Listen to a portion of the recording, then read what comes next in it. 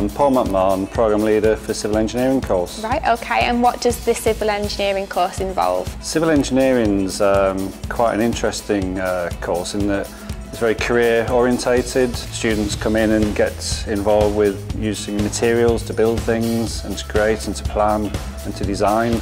A lot of analysis, application of physics and maths to create something for society, so it's a very useful career. So this course is quite teaching intensive then? All of the academic staff come from industry, so they're very familiar with all the test methods and all the design approaches.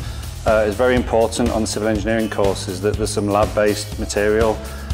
We've got state-of-the-art surveying equipment that the students become very familiar with, and all of the subject areas that are core to the accredited course that we run here have laboratories, so in hydraulics, in geotechnics, in materials and in surveying, and we've now got a light structures laboratory as well. So all of the core areas in civil engineering, the students get direct hands-on experience of building things and seeing how they deform.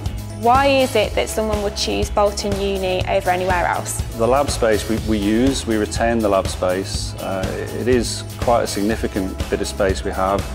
Final year students can optimise the space for their individual dissertations, and people in industry still remember the facilities that we have, and they're now in leading roles within the employers that are sending students to us. Quite often somebody might start off as a full-time student, but then an employer is interested in them, take them on part-time, we can transfer them to part-time mode.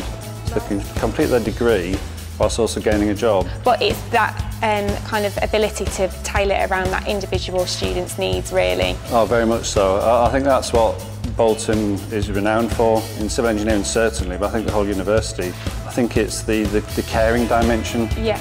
So that we really do care about students here. And this is where it all begins.